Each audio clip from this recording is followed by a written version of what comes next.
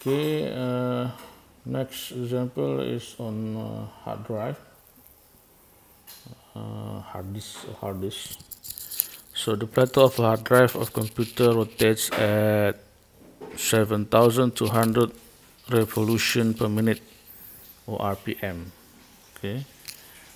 A, what is the angular velocity of the plateau? B, if the reading of the height of the drive is located 3 centimeters from the rotation axis, what is the linear speed of the point on the plateau just below it? C, if a single bit requires 0.5 micrometer of length along direction of motion, how many bits per second can the writing head write when it is 3 centimeters from the axis? Okay, A. Question A is you have to find angular velocity, which is omega, right? Omega. The given parameter is 7,200 RPM, right? 7,200 RPM. What is this? RPM. What is this? Revolution per minute. Okay. If we know the frequency, the unit is hertz, right? Or 1/second, right? But in here, 7,200 revolution over minute. So we have to convert the RPM into RPS, revolution per second. Okay. So you just convert minute to second then. So it will be 7,200 divided by 60, right? Because 1 minute is 60 seconds.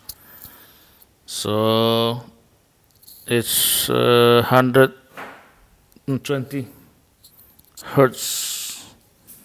So this is the frequency, right? And we know the relation between frequency and angular velocity. Angular velocity omega equal to 2 pi f, right? 2 pi f. So it's a direct 2 pi. Pi is around 3.14. F is 120. So the answer is around 753.6 radian per second. Okay, that is A. B, if the reading head of the drive is located 3 centimeters from the rotation section, what is the linear speed of the point on the plateau just below it? So it is asking for phi. B, phi. In A, we have omega. So relation between V and omega is V equal to R times omega.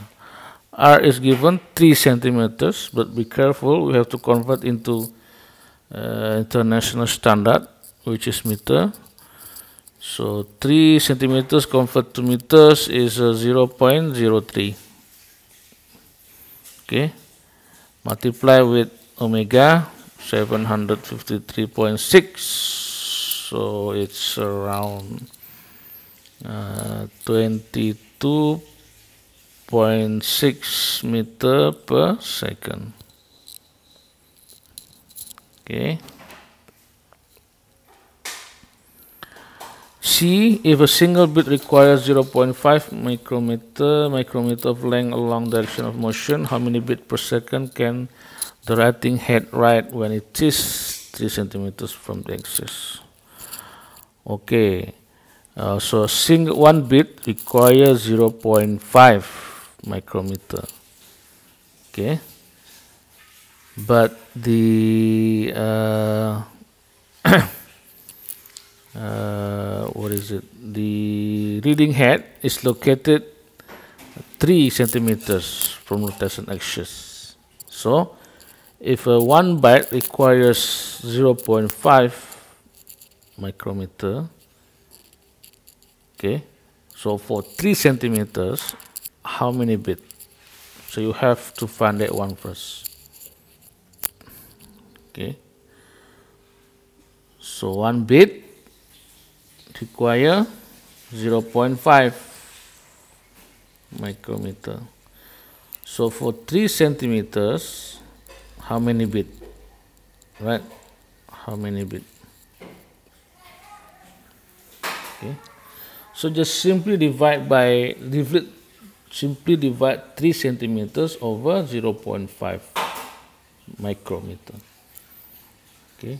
But make sure you have to convert the unit into the same unit. Like this one, for example, you want to convert into micrometer, all of it, or centimeters, or meters. So let's take, we convert all of the two into meters. So 3 centimeters equal to 300 meters, right?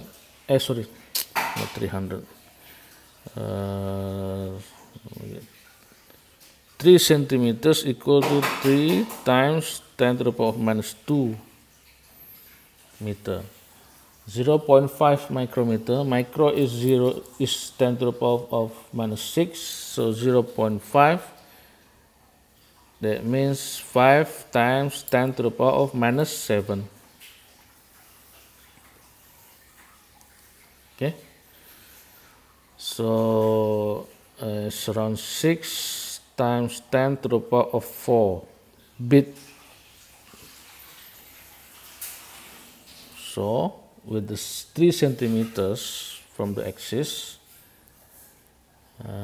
you will have 6 times 10 to the power of 4 bits. Okay, also around 60,000 bits. 60,000 bits. But then the question is, how many bits per second? The speed. Okay, how many bits per second? Along the direction of motion. The direction of motion is a circle, right? Is a circle path. So you just need to multiply 60,000 with the angular velocity. Okay. So the bit per second is 60,000, then 6 to the power of 6 times 10 to the power of 4 multiplied with angular velocity. Angular velocity, just now we have 753.6. So use your calculator, you will get around 45 megabit per second. Megabit per second. Okay, because the unit of 60,000 is bits. The unit of angular is radian per second. Okay, so you can ignore the radian unit. So because it basically is frequency, right? Frequency. So it's around 45 megabits per second for C. Okay. We'll see in the next.